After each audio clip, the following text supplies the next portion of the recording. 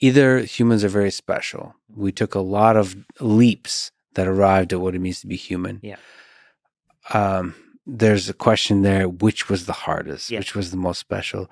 But also, if others have reached this level, and maybe many others have reached this level, the great filter that's prevented them from going farther to becoming a multiplanetary species or reaching out into the stars. And those are really important questions for us, whether there's other alien civilizations out there or not. This is very useful for us to think about.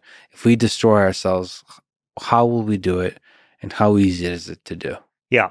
Well, these are big questions, and I've thought about these a lot. But the interesting thing is that if we're alone, that's somewhat comforting from the great filter perspective, because it probably means the great filters are past us. Yeah. And I'm pretty sure they are. So going back to your origin of life question, there are some incredible things that no one knows how happened. Like obviously the first life form from chemical soup, that seems pretty hard.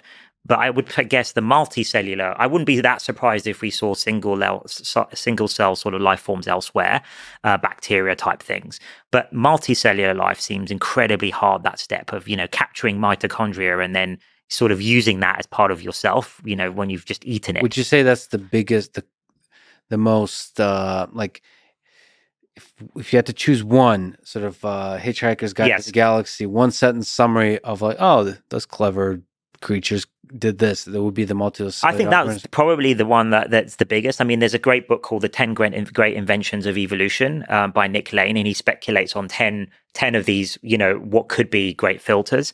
I think that's one. I think the advent of intelligence and conscious intelligence, and in order, to us to be able to do science and things like that, is huge as well. I mean, it's only evolved once as far as, in Earth history.